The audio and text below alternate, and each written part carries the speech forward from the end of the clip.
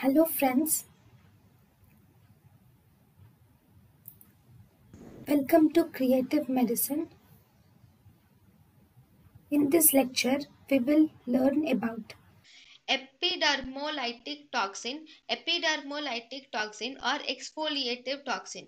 Epidermolytic toxin or exfoliative toxin, it mainly belongs to phage group 2. In epidermolytic toxin or exfoliative toxin, it is mainly of two types. We have A and B. A is a heat labile heat stable. A is heat stable toxin and it is chromosomal. B is heat labile toxin and it is plasmid mediated toxin. So in epidermolytic toxin, there are two types of epidermolytic toxin or exfoliative toxins are seen. Type A is heat stable and it is chromosomal. Type B is heat labile and it is plasmid mediated. Right. Next, this epidermolytic toxin is important in two syndromes.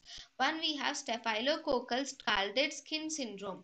So this staphylococcal scalded skin syndrome, in staphylococcal scalded skin syndrome, the epidermal layer is separated.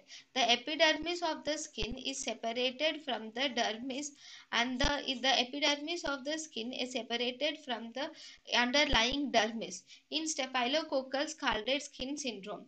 This separation of epidermis from the underlying dermis is called as Nikolsky sign. This staphylococcal scalded skin syndrome has two chances, is of two types. One, we have, if it is severe in children, in newborns, it is called as Ritter's disease. In adults, it is called as toxic epidermal necrolysis. In milder forms, it is called as pemphigus neonatorum, and it is also called as bullous impetigo in milder forms of epidermolytic toxin. thank you and thank you for watching.